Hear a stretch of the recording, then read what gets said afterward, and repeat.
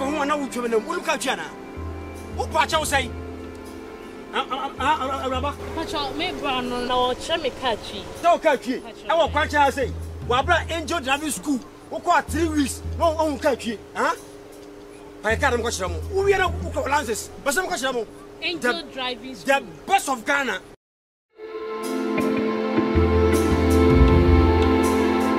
Senior son si kai na sa pepe ahaya na train driving no na driving no so na enye den wo kasa obeye a obeye ni nyina ye wo determination no eno ano no oban so aye the 1 week wo te classroom na de atire wade kama steering control driving ni nyina steering control ni nya gina ya eno ano de bedu be 3 weeks no na wa ye preface na license wo certificate and wo p plate na obi bia aye ready Group and Chrono La Posada Hotel now. Next building night twaso na Ubehun Angels Driving School and I will free man pontin so never seen about crew man asset afon so I will group and Chrono a kwesi pon building na no na next building 1 or 2 na Ubehun Angels Driving School no.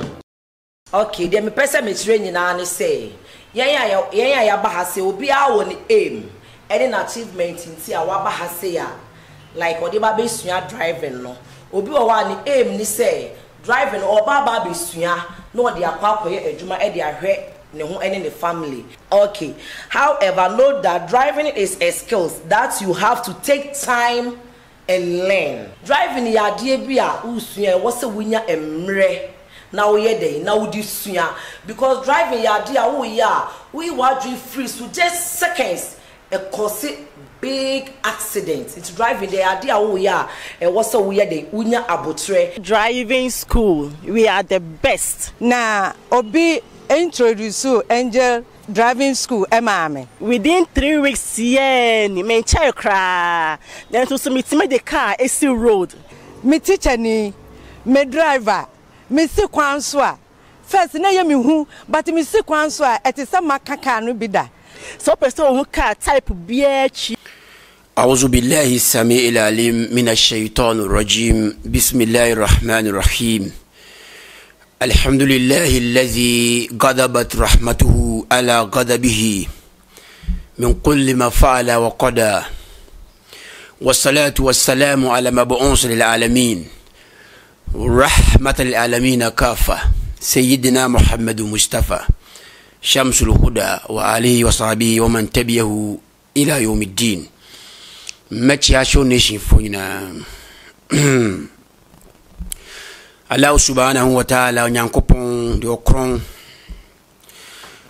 obo woni nkwa ofata yeye oseje oboma nipa so ka se intwia ne ka obi en hanko biye sikadi atwia sika biye ni wiase a betuma atwia ka asedanka nyankopon no abonsu ade bia nipa hia oboyansa na woboyan abeto asase mu nanso na ase ka krabi ene edema ene minwa Utidaawa ntina mwase trap na chibila tala se mekano hafizi de abagu ono nso so ede baako aba efa teaching sia me yefa o commissioner o klemu se wo jinidi menso me se me jinidi ni din di Muhammad ena wo Mustafa a kire the selected one mukhaliso dunya de memede ka hono no wiase nyina age nkwa no sallallahu alaihi wasallam poison the Jewish people no I think say eno enema ni free mu yenyema Christopher a wono mo ye the enemies ese ane sa poison no enema okomsheni sallallahu alaihi wasallam o free atias forsa asisu enti wo ye false prophet ena mbechire mo se dabi komsheni ni poison bia 3 weeks ago ni oni poison bia na mo kire amani hunu a the Jewish people and then in Crawford and then famu and then a poison no metaphorically. Na minua Utidaawa abe reply me. na waye mistake bebre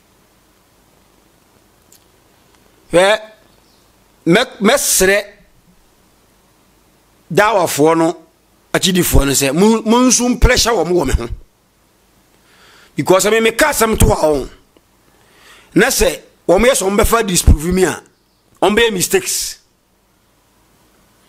sana Hafiz beka se na marabe kenya na hwan na ana medie na minim se me se Quran se ma ye mumma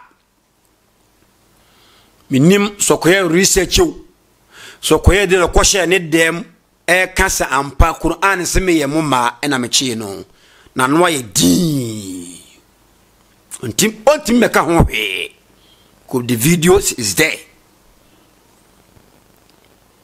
time de hame but se me ka sam to na obe prove me wrong or say wonya a solid evidence o because video ya me ye pa was aba out e be kire se me boa no wanwa na se ama asema Yesu Kristo kan ye emra woni Jewfo ni kromfo ni hia ye wo John Yesu Kristo atman kire mu da ho still minana wa film monya 84 years na samwa still Jewfo intinase Yesu Kristo say adena monte me kasase. Why do you not understand my message? Mamen kan ho mbeko ni video no so anche kura John chapter 8 uka John chapter 8 verse ya eye mi free verse 42 no say faqala lahum Isa ana Yesu Kristo ka kire wonom say law kana Allahu abakum samusi moja eni nyankopon a eneme de toma Utidaawa enko samusi mu ampasa mu kuma komsheni Muhammadua said Yesu Kristo ka kire ni kromfo ne say faqala lahum Isa law kana Allahu abakum samusi moja ni nyankopon ala kuntum tuhibunani enkamba dome لأني خرجت من قبل الله بفنيانكو بونن chene ba Yesu Kristo ne ka kire nikromfo no wa ataitu anni lam ati min nafsi man firmi pemu na me baye bal zaka arsalni ana bal huwa arsalni mo on somame afi 43 wasi why do you not understand my speech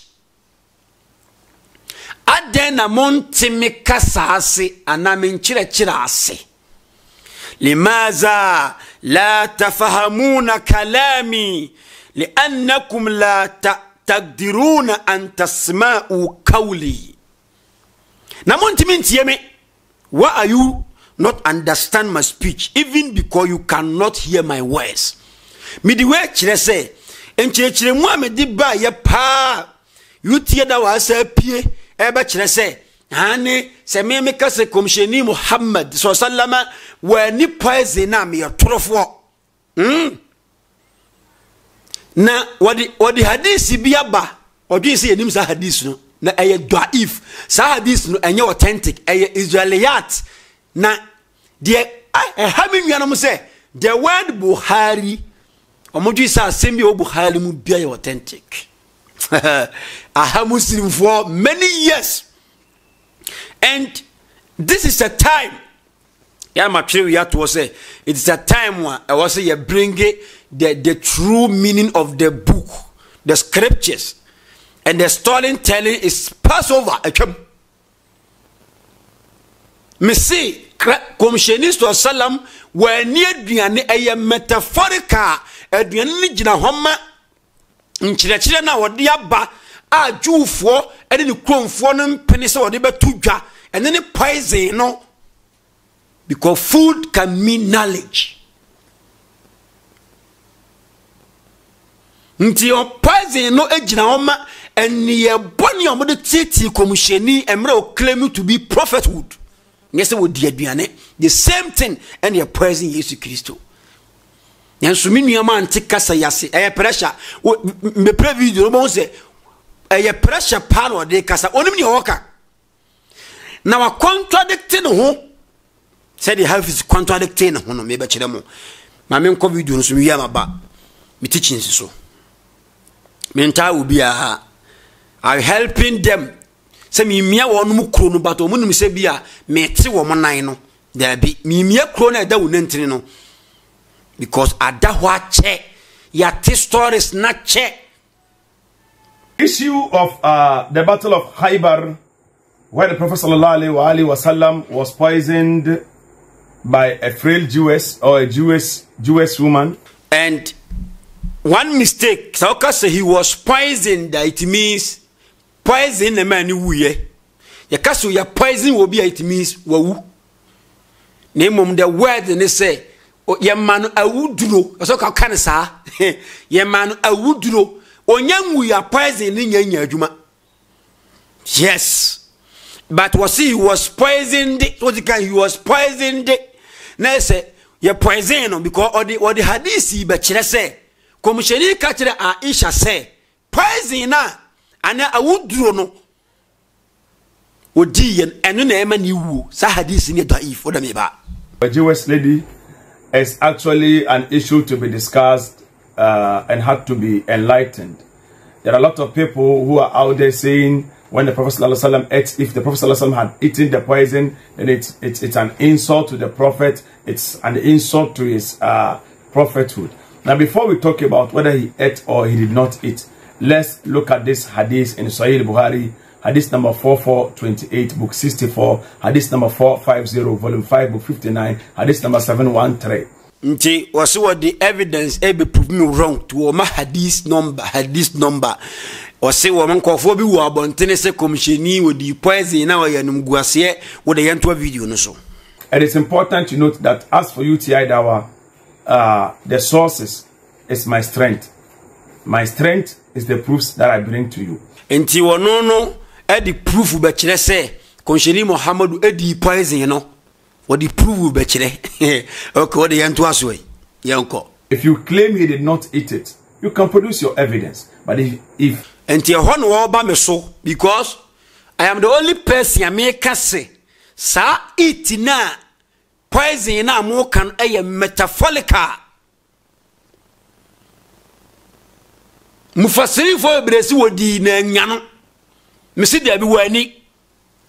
So di ya e kasakwa ampa omo tete no nyanso na enu na ema ni wuye nyanso wo we nam na enam no kasa de e stall na moka nti wo se me say wani a me fa evidence ya me show e wo video yi mu me sa ko bible mu ko yi chapters de kire sa ampa Yesu Kristo mu nyina ye poison wo mo ye de wudro gu wonom aduani mu nenso ama wono mu anwu metaphorically ejiroma amanihunu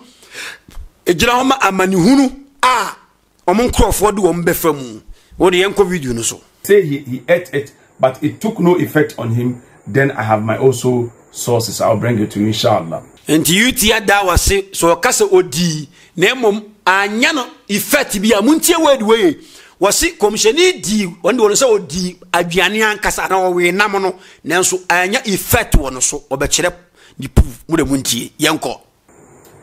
This hadith is from وقال يونس عن الزهري قال عروة قالت عائشة رضي الله تعالى كان النبي صلى الله عليه وسلم يقول في مرضه الذي مات فيه. Narrated by Sayyidatuna Aisha, the Prophet صلى الله عليه وسلم in his ailments in which he died. In his ailments in which he died, he used to say, Ya Aisha tu, Oh Aisha radiyallahu anha, ma azalu ajidu alam ta'ami allazi akeltu bi Khaybar. I still feel the pain caused by the food I ate at Khaybar. So if you claim he did not eat it, what are you saying? Where do you get your sources from? Into kotu hadith we no, and what point me say, komishe muntio hadith we minim, but then me teachings in my farmer because a daif. We a Israeliyat a time for na chodeche commission and to oko David Wood mua sa hadith no mujina so say komisheni ka kire Aisha say aduane na wodi ni wo ekon bire ni mu no e wo Haibar ho no sa aduane no poison no ana eku no wo Philippine monso mo se ade na enya no hadis kokotu ekura mo hu se minuanom no the word kala rasulullah say obi atworo kala rasulullah e wo hadis bim na se komisheni so nkoto mo na obeto mo na because kala what's wrong with you hadis iko kotu ye mimi wo dada wo but David Wood mo hadis funi bi no se komisheni aka kire Aisha say me kwa me de kwa hadis number 5.713 say emra komisheni eyare a yale no ema ni wu onam so wu ye no o ka kire Aisha say poison na odi ye no o pain no wote se etete no minua de Utidaawa wa kotu se ampa authentic poison ni mu na odi wu ye to video no so ma azalu ajidu alama ta'ami allazi akeltu bi Khaybara. He says, oh Aisha, I still feel the pain caused by the food I ate at Khaybara. Mpachamote komisheni se pain pain mu enam food na odi ye no poison na awudu na gu aduane mu odi na se enam mu odi ye no ai nam na aka kye ne se me no komisheni awe and wo se ka kire Aisha say pain bi konu mu enam nti awurade odwene se wo ka asempa bi eto komisheni so o de me ba faza awanun wajadtu inqita'a abhari min dhalika sammi. And at this time, I feel as if my aorta is being cut from that poison. Mi pacho muti, komisheni ka kire Aisha say, ni aorta owu ewo ta poison nti a odi ye no. We uko David Wood mu a mo tai komisheni pa no a mo kotu Quran aya nyankopɔ ka kire komisheni Muhammadu say, so the nsɛm ni bi ka ne nsɛm no obɛtwe ne ko huntini no mo de hadis yu alenke se enu ntina komisheni poison ni nya no Utidaawa kotu se authentic ampa komisheni ka se poison ni ntin ni truth wu subhanallah because of pressure me di inchiremu no to ho no pressure come suti what the by force e be prove me wrong okay what the yentu aso in other words, when an Arab says my aorta is being cut, means I am dying from that poison. What Utidaawa jia to me say ampa poison no akomisheni di ye no eno na nam soma ni wuye wa kire de aorta mu se Arabic ka se aorta kire se komisheni ka kire Aisha se poison na odi ye na ema ni wu ise money David Wood makoye pesa ampa oba na sam na okan ye say so komisheni di poison na se nyanwa na so ye false prophet enti komisheni ye false prophet won sa na mbasa mo kire Utidaawa tweka oto kasa kora mfere hadis yo ko tuntu mfere kora enam se Buhari na report nti wonu asa be contradicting ho wo de buntie asamo amo kan say a miracle because emra odi ye no wangu hwa asahaba fo ne bi adi ye ni wu ho no mo na komisheni 4 years ansa na wo nti a miracle na say 4 years na say wo sisa poison na amana wu a ni miracle ne de ni obi adi poison ne that the lumba ya poison what wo yanwi but what pain I be na eno nam so me na wu nti ono so prophet ana a miracle ho misayibu ya poison no what that wo emre no so yanso na mom adisi okotu ye ni kire se komisheni si ewo na owuo no e poison na this is daif we ye hadisi fagu problem wo de yanto video no so Sahih Bukhari. So anybody that says that the Prophet ﷺ did not eat the poison is actually a liar, not Utidaawa. Owie no onu se waka asem bia ma enti obi obeka se komsheni ani poison no se wodi physical aduane no oye liar. Obi a ono ofre me liar no muntie hadisi wa kotu egu komsheni ani mu ase. Ego fo muntime ya wera bi they can't omu nyina ka bo mu kura yi ba ko muntime. This hadith is false. Komsheni anka ntira Aisha bia se poison bi na eku no eyentro because komsheni sallallahu alaihi wasallam nyankopon suma Jibril ebe kire ne mira obewuo wonim dada.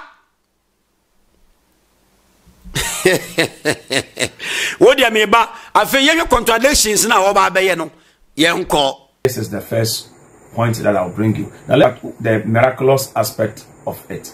Afa no wosi afa oba kire se poison na ono su se eye nam pa na komsheni wi ye na nam ne kasa ye no eye miracle kofu pe miracle pe miracle de ma komsheni o yenkotie miracle nei.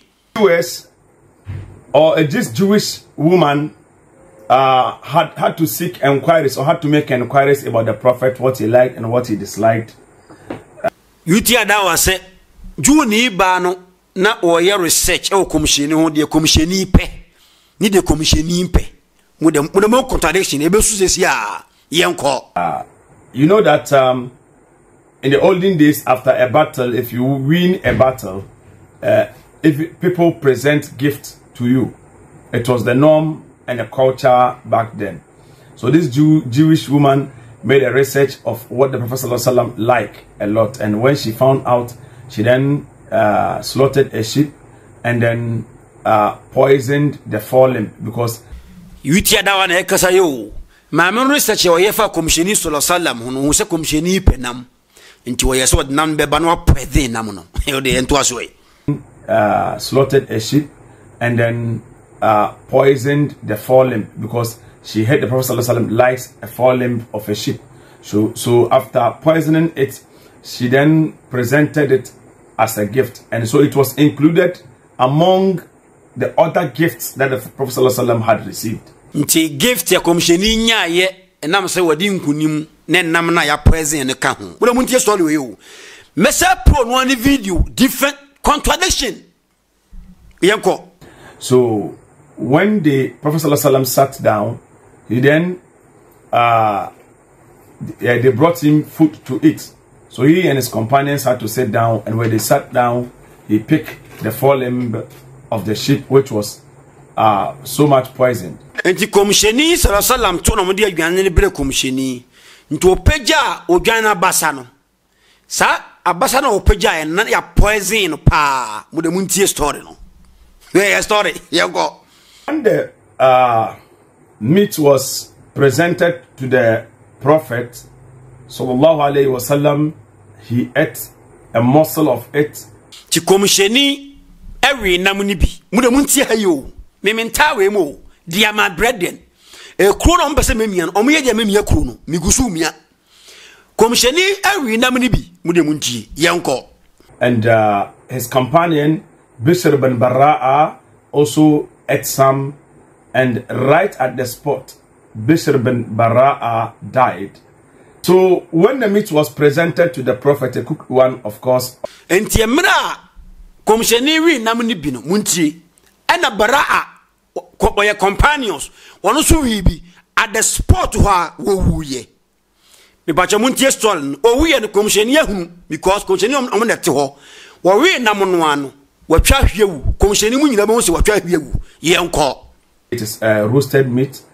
When it was presented to the Prophet, I feel was either said na your roasted meat because narration ni doso then the man yam tron I made the better explanation ba montiasia motu bombo no was other say netie yemfa de ni yankoi wasallam. He took a morsel of it and chew, and then he wanted to go for it again. Montie komsheni wi bi na obi twahwe ye no asem we nya no kware komsheni wi obi wi bi watwahwe wu Komsheni yes was saying every namuni beam muntie. He wanted to go for it again, and he spoke to him that, Ya Rasulullah, I have been poisoned. When a namonwa yatotono e kasache komsheni.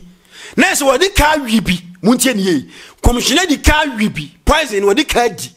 Enti wasa peja bible ko enamono ka kire komsheni say ya poison me. Different story. Yantuaso.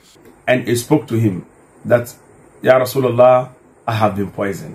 Enti enamono wan ka kire komsheni emle besi hono. Wodi ka wibi ama obi awi atwa hwawu. Ansa na wo ka kire ne say komsheni ya poison me enti mi bawo mi bisa mu sa story ya papa yi kan. Emla sahaba ne wi ye na o twahwe ye no komsheni o man ko no ho. Ehura mfi na no ama. Na poison kweza wudi poison o twahwe se de ehwa na owu ye no. Poison wudi ne se kwa ye ma na wu. Wo be prepare bre. Ebe kwa ye ma wonwo a wutimi fini nya tugu na ote ho but still na akwa omu na be ha kakra. Enti o twahwe ye no komsheni anhwe ene wo ye se wo se awi nam ne biem ene nam ne ka kire komsheni se ya poison me na se nam ne be ka se komsheni a ade na wo ma na awi bie ansa na wa ka chense ya poison me. What the end to us? Now, note, he chewed the first one first before the second one, so he did not eat it again. Ipacho muntie hayi. Ahana contradiction ne sono. Me say, Samo, other mo she fam video so watch them say, me say, ne boni wo wiase ansa de mranima Adam. O se me bo, on e maye no. You we mo so fam video a ho ba chew. Komsheni wi namono a edikan no afei o se kowi biom a namono kasa che ne se ya poison me no muntie de YouTube da wa beka mu de muntie de YouTube da wa ba beka yenko. Now note, he chewed the first one first before the second one, so he did not eat it again, but he had already eaten the first one. Not in a while ago when Bishop bin Bara'a fell and died out of the poison. Enti komsheni wi number akono a wo yes wo se muntie ni yo muntie hayi komsheni sallallahu salam ewi nam no wo ti ba akono na poison pa bara atwa hwewu. Okay, komsheni se ko wi biem ene nam no se ya poison me. Next komsheni anwi biem according to story ya papa yi kan yenko. He had already eaten the first one. Not in a while ago when Bishop bin Bara'a fell and died out of the poison. Now, so anybody that is saying Prophet ﷺ did not eat it had to bring his sources, bring his evidences, bring its fact. It shouldn't be opinions from people. It shouldn't be like how I feel. Islam is not understood with your emotions and how you think and how you feel like. It's presenting your facts and also your evidence. We pacho muntie we ye part 1. Me mama ati di okan ye no. Wose ye di nam ne ble komsheni no. Enam na ankasa o. Komsheni pejai. Wo twe nam ne bi worry. Baraa wono nso so wo wi bi at the spot hwa. Wo twahwe. Komsheni anhwe o man hwe ni pakoro twahwe ye no. According to Papa ya already story we. Komsheni sa peja namono.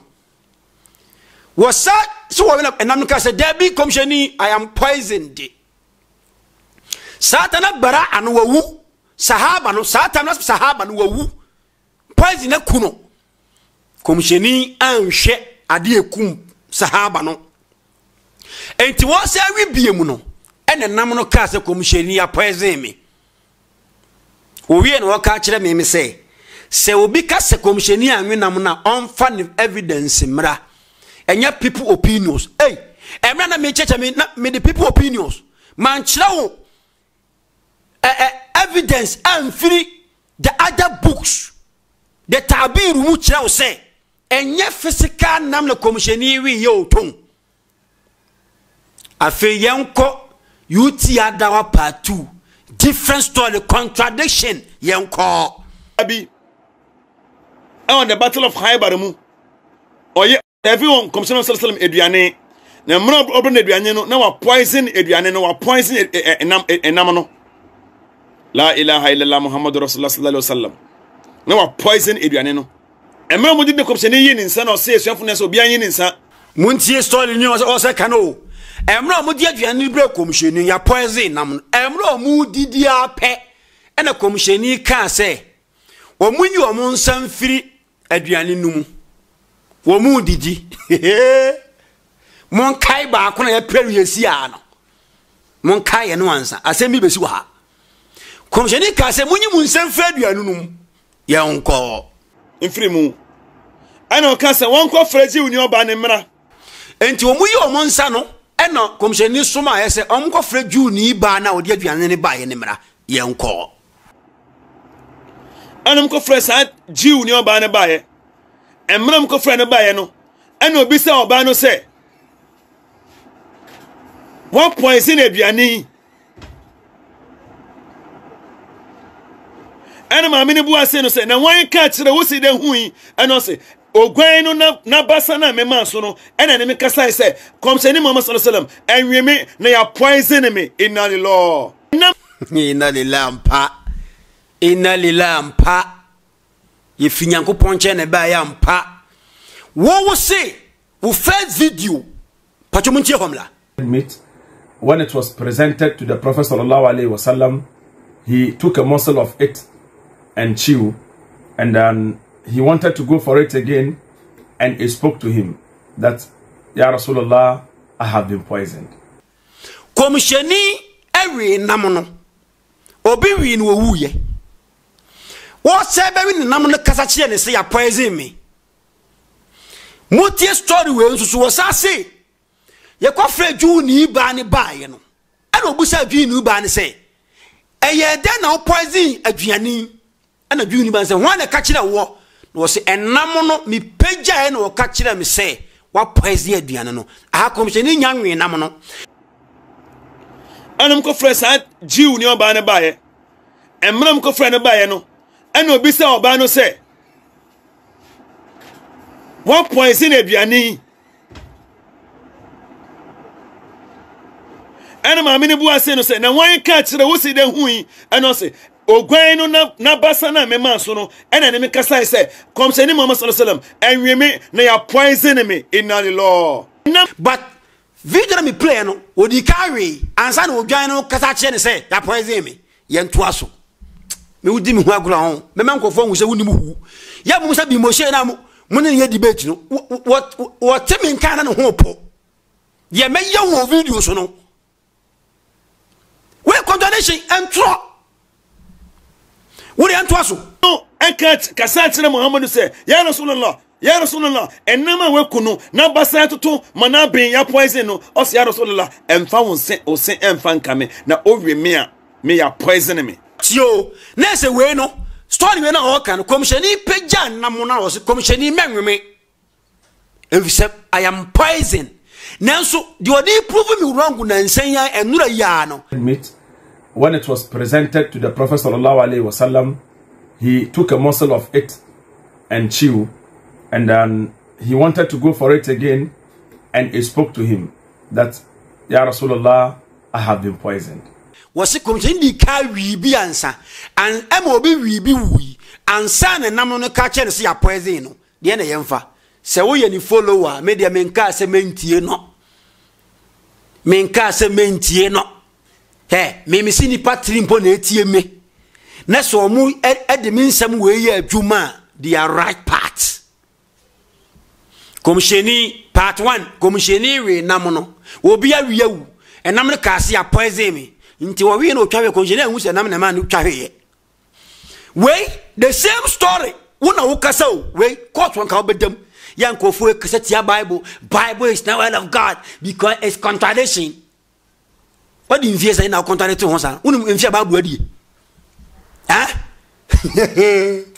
how these people pa minuanu we pa ho siri o enti commission ni pagya nam no anu ena nam cast ya poison me just one fan kana no afiyen kotie last part no ye nko na owe me ya poison me inti nam no ka chense wo we me ya poison me nanso first video no wo we ansa nam no ka che ne se ya poison no contradiction kese yenko but taintia we yes ano ene den Obano can say, I thought if you were a prophet, it will not harm you.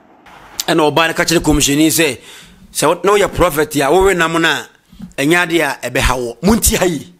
So your prophet nessa we namono enyadia namono poison ebehawo o ka sape ene die siye. I want to come say sallallahu alaihi wasallam on ne bone che no. Wo de maame ne bone che no. Afi ide ne siye yenko. O de bone ne che maame no. Ana o we namono. Nti wo we namono.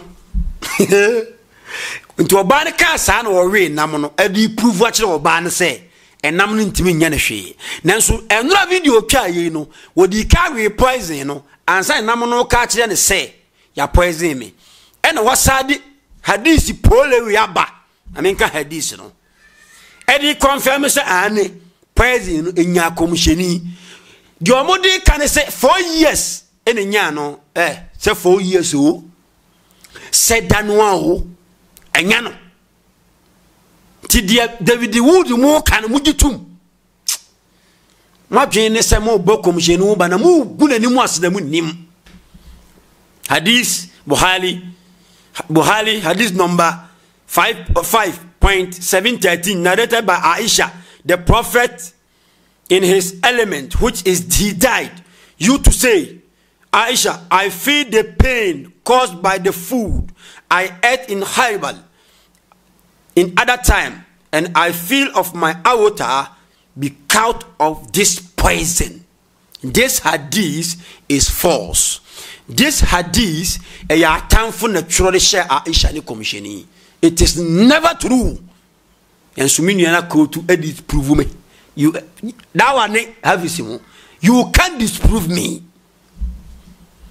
When I say here, I give you explanation TB ja. Into my say, hey, no nyane forget about baby no.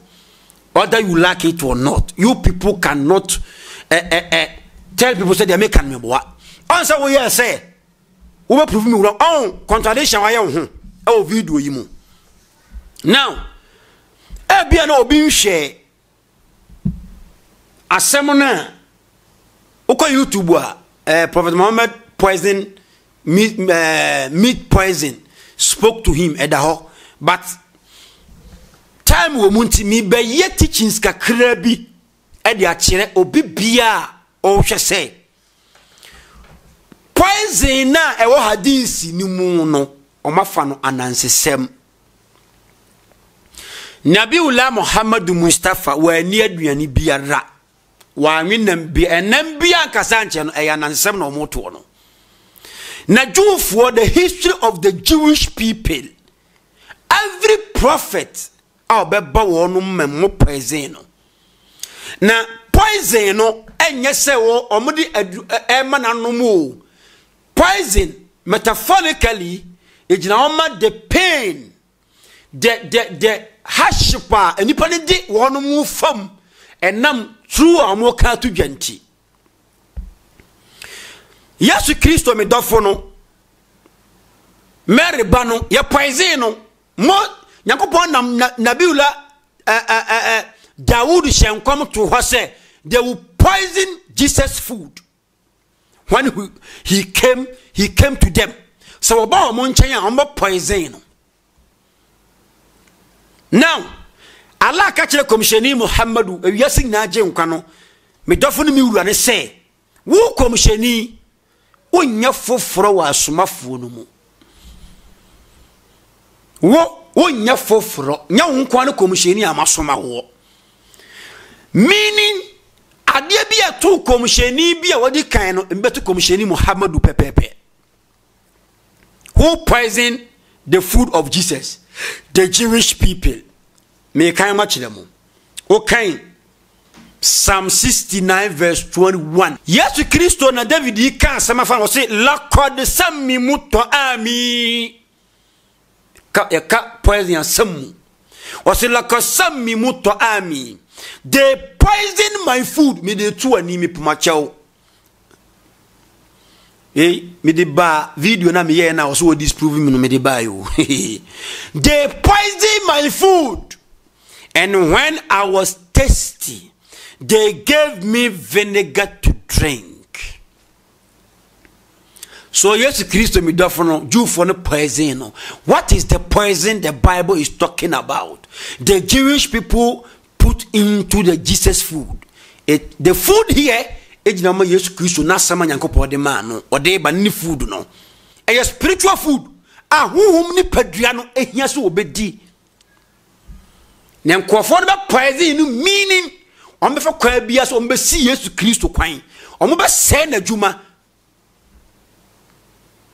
Ntu ko tabiru mo idiom sumo a was a drop of poison say milk bebre. It means or how kitwa bitimi se won hyehyeye. Medi kai da danti mi nwura mu bebre ba me boni poso mamo. Nti Yesu Kristo mi dofo no emna oba no. People poison his food like the Jewish people poison Prophet Muhammad food and the mafan physical and Yesu munchen baby obi poison no the dwe ni man hade. Munnim de moka.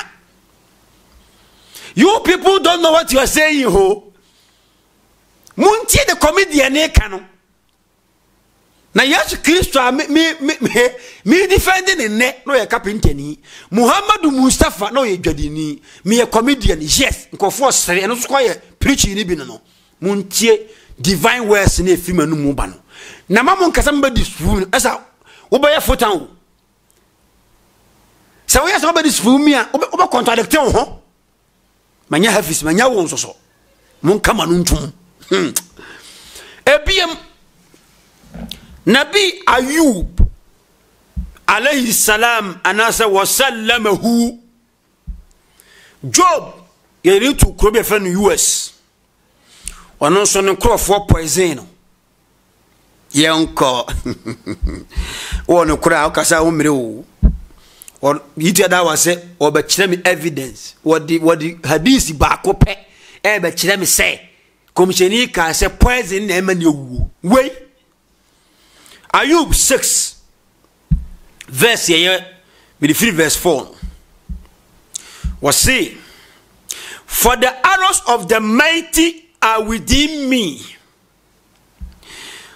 the poison thereof drinking up my spirits. The terror of God sent themselves against me. Allahu Akbar. Nabi Ayub say, li anna sihama qadili nashabatu fiyya wa ruhu tashurrubu summaha poison thummiha wa hawala Allah mutabila diddan. O say onya mami ka chi mpacha obrofo na mi di fama ehu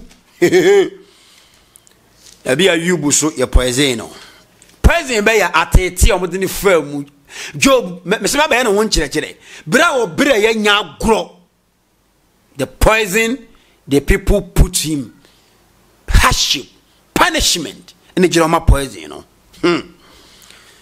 chapter 6 verse 4 what say otumfo agyan atuo mi mu na me honhom renom emu aboro Nyankopon ahyede atwa me ho asu nti Nyankopon asem ode ma anu nti ono Job no onom poison na ewo mu no because Nyankopon asem na ewo no ho nti poison bebrebe ba no so ono wo gianom ene ne wo hawa omode ha anabi Ayub alayhi salam me point biem Jeremiah chapter 8 verse 14 yenti asem bi o kre juni ama obi poison enya poison ya hu no mafana tra na mode to na nsesem no 8 verse 14 no was it Jeremiah chapter 8 verse 14 was say sub verse 8 ni mpo 8 we muslim fo ta kotu pa ye ta kotu bat me de nye do no dwene ni bia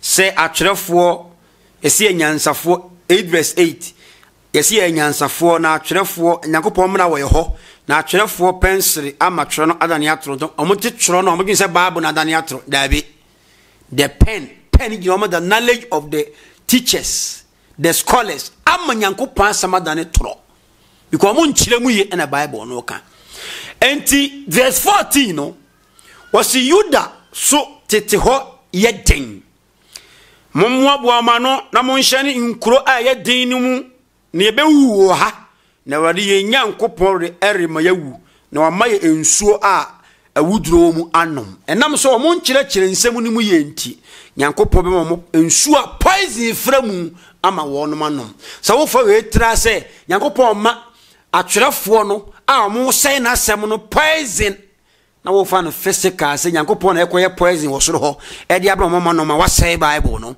sɛ de bi mo so sɛ sa hadisi no listen a punishment Nyankopɔn be ma the people the Jewish teachers ya wonom say Nyankopɔn asɛm no obmo mo poison anom wo say wa ata'ana ma'an masamuman litashrabahu obemma yen ensuo a awuduro mu amayanom wei kyerɛ sɛ amanihunu Nyankopɔn de beto wonom so enam sɛ omo deceive and sorry manunti. Jeremiah chapter 9 verse 15. Yanko. Say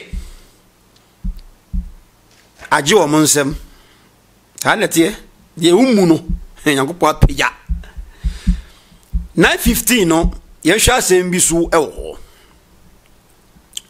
O say therefore say the Lord the host the God of Israel, behold, I will feed them, even these people, with poison, and I give them poison water to drink.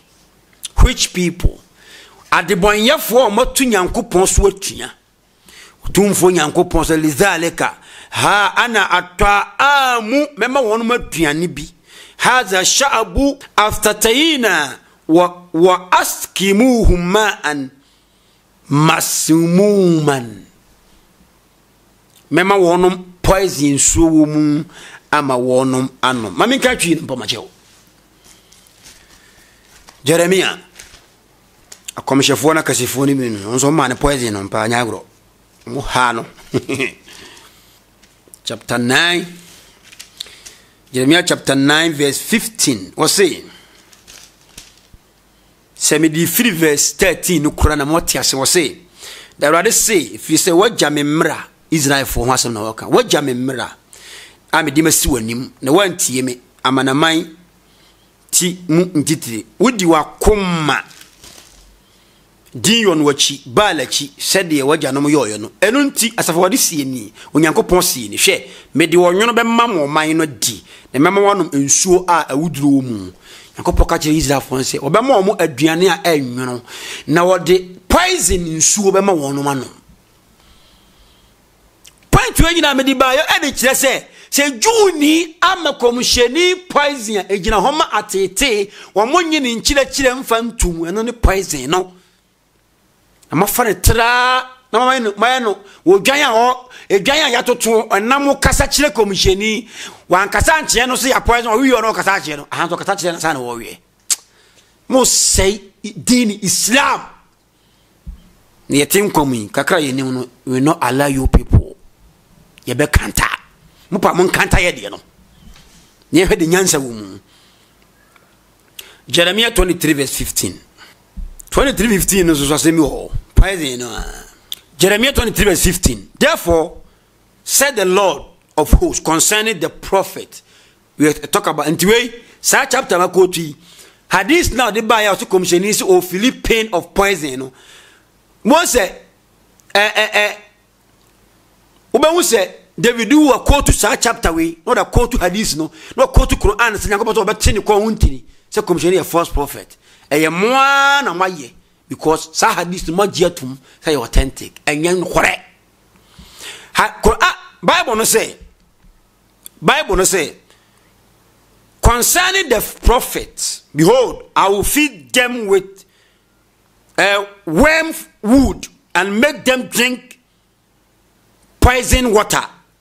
For them, their prophet of Jerusalem gone out into the land. لذلك هذا ما يقوله رب قدير عن أنبياءها أنا أطعامهم واستقيموا ماء مسموما إنه من أنبياء أرسلم. تياسمني مما وانم انسوا مدي poison يافرمو نومبنم. And some in a figurative speech. A casaqua and Yankopon eka. Say a commercial bar. People poison their food. People poison their waters. Say Nipaya Bonia or poison one waters. Nina Jama Amani Huno. Yes, Kiso catching a share for one say. E mire bi ba e betete mo na onuma wudrom pa owu ama asofo fa na physical na bi mo che catch of visa one poison because ma fa na nsem na modern nam poison na Yesu catch asua for no joma amani hunu e betete wo mo enam o magi Yesu Kristo asem wadi nti nanso eno ma mo mfiri no kora no ta omungu me da asem ni besi ase Utidaawa or a contradiction person. Or see commissioni peja namono or we answer and namono catch and say ya poison me no be a woodao. Another video commissioni and namono or fra or bano or bana car say we a commissioni and count and or we namono. Mamma judge for yourself. Yet a better explanation go. We shall we now say the oldest prove one our YouTube has shown nation. Prophet Muhammad didn't eat any poison meat. The meat didn't speak to him. Pia wassalamu alaikum wa rahmatullahi wa barakatuhu. Mamu hamhokra. Enti obi actually buku bi. Wasi amra'atun yahudiyatu sammamat rasul karim Muhammad. Sammamat say juni baby na poison komisheni. وبسبب ذلك الصوم مات نسا poison no ene mani wuye. That is a lie. And I'm so much say ashawo yasammun anbiyaihim ja'u min rabbihim. All the prophets, their people poison them. Prophet biara ya poison womo. Now, what is the meaning of that poison? A Jew found the poison a commercial for no. On say, hadith ne say, a Jew ni ba, one can Christo ni ba, one can say Arabi nimpo, Jew ni ba, and the poison ne koye. Montana cinnamon suya de ye, say yanuru mohwa, mumere mohwase. Me be shasi no. Say, ye kase poisoner and your physical poison. Ye di gun tosi so. Ye di gun nyadoa. Kwaku se de beya emmoa. Enko ho. Ye wode ye di kum nkura. Sa no konoma ubewu because akuma kura ne nko ade wo de kan wono wo because ye kura no mo nyina mo ye the same animal. More life. Nanso ko idiom sumua Arabic kefen ta'birwa. Sumuno eye poison no. Say ye ka kire wo say a pot of milk renewed by drop of a poison. Awudro kakra bi essay nufusuo bebiri. Nti se obi atwere book say poison no asay nufusuo no a nyesa na nipa kono pese wo kire wo dabi because nufusuo inyane ye maame no mu enufumu eno na ye de mankoda in idiosumu no e kire se biribi bone a efa ketua bi bone ketua betumi asɛe wɔ nipa nkunimdie won hyehyɛye etimi sɛe no enti bone no ene yusu di ma awuduro na ɛwɔ ha sei no na me bɛkyerɛ made ne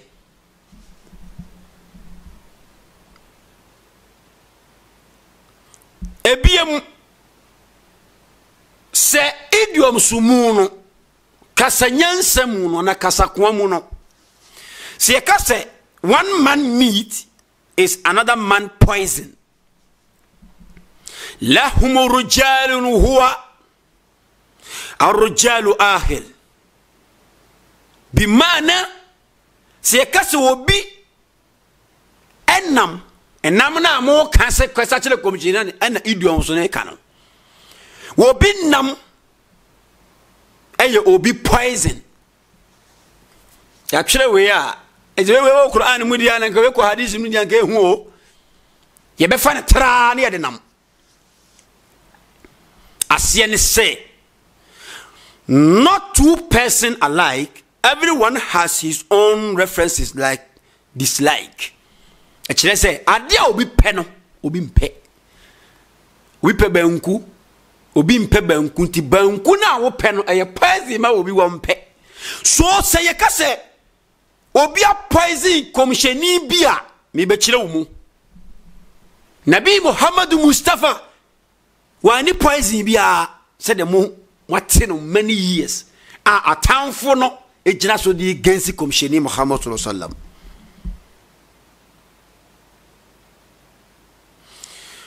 na hadisi na wonu mujina so se Nabi Muhammad Mustafa sallallahu alaihi wasallam juni ba no poison no yo hadisi ni bo cross na ko for person mu kum juni ba no ebisa juni ba de ka chere komsheni ka chere sa ade na person poison me wo se ane mbisa me hwe se wo firi nyankopon ho a udi poison na wu narration ni different and then be chere wo say there is something wrong somewhere ebisi komsheni emre nam no kasa chere no ene wo say di nam no na hadith Buhari volume 7 book 71 number 669 enso kasa asemu ise ampa juni ba no edi nam no bre komsheni Muhammad sallallahu alaihi wasallam eye me dese ye wisu juni na se jufuo na poison komsheni Muhammadu said ye mo mususu no okay men chele hu kwara yekusua de ye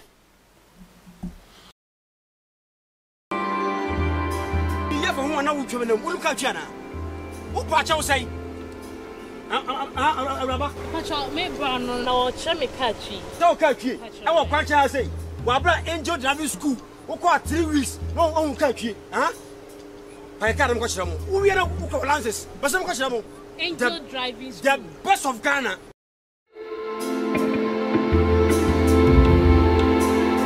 Send son si kai na sa pepe ahaya na train driving no na driving no so na enye den wo kasa obeye a obeye ni nyina ye wo determination no eno ano no oban so aye the 1 week wo te classroom na ye de atire wade kama steering control driving ni nyina steering control ni nya gina ya eno ano de bedu be 3 weeks no na wa ye preface na license wo certificate and wo plate na obi bia aye ready Group and Chrono La Posada Hotel now. Next building na etwaso na obehu Angels Driving School and I will free man pontin so na be sin aba kroma na setafon so a group and Chrono a akwesi pon building na no na next building 1 or 2 na obehu Angels Driving School no. Okay, dem me pese me tire nyina ne say yen ya ba ha se obi a wo ni aim any achievement nti a wa ba ha se ya like odi ba sua driving no obi o wa ni aim ni say driving or baba be sua no odi akwakoye adwuma e de ahwe ne ho ene ne family. Okay, however, note that driving is a skill that you have to take time and learn. Driving ya dear bia usua was a winya emre. Now ye now this because driving ya dear we were free so just seconds a cause big accident. It's driving the idea and what's so weird day unya abotre driving school. We are the best. Na obi introduce Angel driving school maama. Within 3 weeks ni me chai kra. Then to submit me the car AC road. Me teacher ni me driver me si kwan so a first na ye me hu but me si kwan so a etisa makaka no bi da. So person who car type BH